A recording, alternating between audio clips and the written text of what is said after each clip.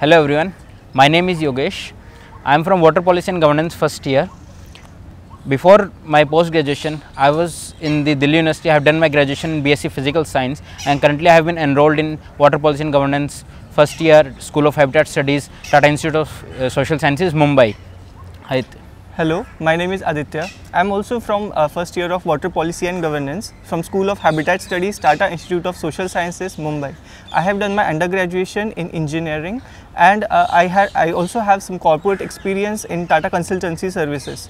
After that, I felt a move towards joining this course because it relates to habitat. I am also interested in environmental conservation.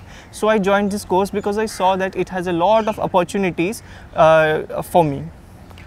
My purpose of joining this course was that for last 2 years I was doing the plantation work, and I realized the importance of water, how it impacts the life of every individual, not just humans but the life of the other living beings also, and the whole system of the earth.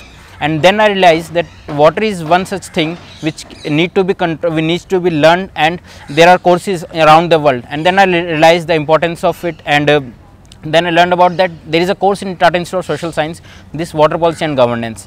Here, after getting into the admission in last 3 months, I have learned a lot of the things. It's not just about the water which we have learned, it's about the economics, the basic financial analysis also. These subjects, they are relevant to water policy and governance, because somewhere you have to make the policies regarding the water, how you have to govern it. And for governance, we have learned the state law and governance, because there is an important role of the politics, the state and the laws and the governance also. We have courses like water and development, hydrology, groundwater, surface water. This sphere of water touches upon all of the other courses like environment, urban development, and also regulatory development. So the sphere of water that we have, the course that we have, you can say it touches upon all of the other courses, which makes it unique.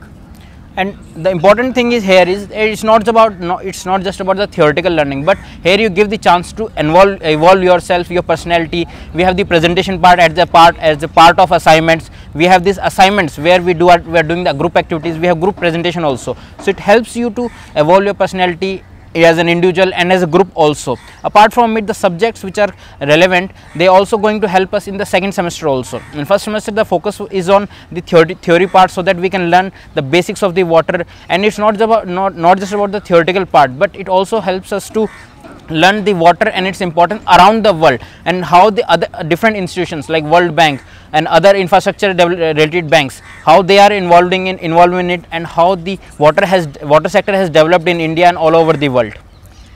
Thank you.